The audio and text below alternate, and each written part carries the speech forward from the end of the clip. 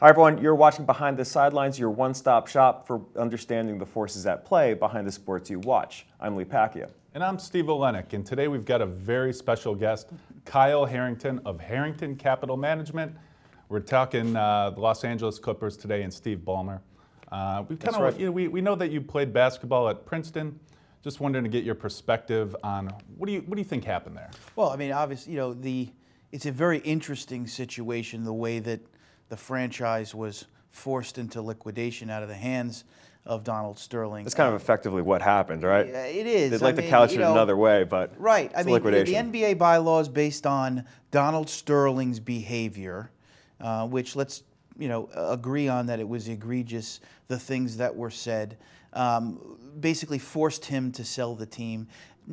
And I think that was outlined in the NBA bylaws. What he did was not against the law in the United States, but I think that the NBA bylaws outlined that he violated certain rules and regulations. Therefore, he can no longer be owner of the team. Mm-hmm. So Steve Ballmer comes in. He's the former CEO of Microsoft. He has a lot of ties with the city that quite infamously lost an NBA team. Do you think there is any chance that he might look at the LA Clippers and say, you know what, I'd like to move this to Seattle and put an NBA franchise and have it be the only game in town in terms of basketball? Clearly crossed his mind and his advisor's mind in terms of how they're going to strategically run this. I think the price tag, by the way, that was put across, not that it necessarily matters to Steve Ballmer, but I think it was a very high price that he wound up buying the team for. Now, keep in mind also, let's not feel that sorry for Donald Sterling. He paid $12 million for that team in San Diego. So $12 million.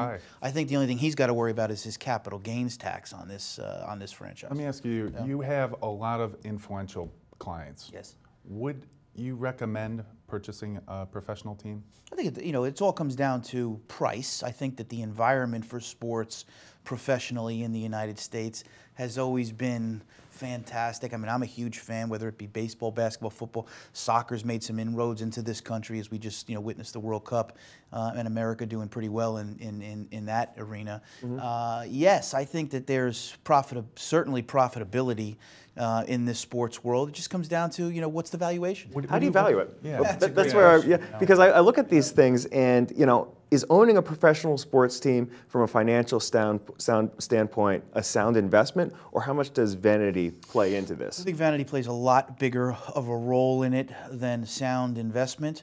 It is. I would not call it a risk-averse investment. It certainly has risk associated with it, especially when you, for example, go to Yankee Stadium and you're paying $15 for a bottle of beer or whatever the price. Mm-hmm. I mean, is that sustainable for a modern American family? Yeah. There's arguments that it's not, and so sound business investment, uncertain, but certainly something that, from a vanity perspective, a lot of people are interested in. Would you overpay for a team? A lot of people do. I think that Ballmer overpaid for the Clippers. Mm-hmm. I happen to be a pretty value-oriented investor in general.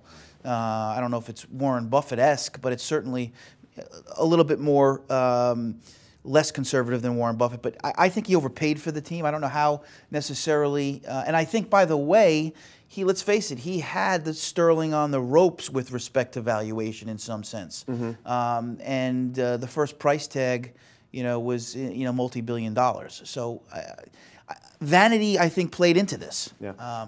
So hypothetically, if you had clients that wanted to place capital in an ownership stake in a professional sports franchise in the United States, what sport would you pick and why? I'm biased, right? Because as Steve outlined, I played basketball at Princeton, so I'm a huge NBA basketball fan. Is that where the best value is? Steve and I were talking offline. Allegedly, it's not. It's in the NFL, which I think it's in the NFL or Major League Baseball or professional basketball. Those are the three arenas that America's always apple pie, baseball, right, and football or basketball. I think those are the three sports. Interestingly enough, while I played basketball at Princeton and I love the sport, I like watching NFL football. I think that is it's made for television. Yeah. Do you agree with that? Yeah, I do. I mean, I think with the NFL, I think it's I think the teams are valued so high that I think if you can buy in, it's a no-brainer. No one wants to say MLS. You can buy a team for, I think, a sandwich and a cup of coffee. And I see everyone talking about the MLS. These games, I mean, they have more and more people on. Yeah. It's on TV more and more often. Right. I'm surprised to hear neither of you say, I want to put some money into soccer. I guess they have farther to go. Yeah, a little bit. I think so. I think there's, although, with respect to soccer, it's interesting. I never grew up being a huge soccer fan. This last World Cup got me interested. I actually tuned in a lot maybe because, the United States was doing well, but I really enjoyed watching the World Cup. So I think if you could get the big transfer fees, it's very lucrative with some of these players. What needs to happen for that? I think the MLS will probably have to kind of align with some of these teams overseas and kind of get a pipeline going so that they can get, something like that. No, they just got one. A team in India signed a partnership deal with Fiorentina in Serie A in Italy. Oh, wow. And there's talk of some big Italian players going and playing in Italy, which has no professional soccer, system set up at all. Yeah. So we'll see how it goes. Kyle, thank you so much for stopping by. Very Always a appreciative. pleasure. Thanks, Kyle. Steve.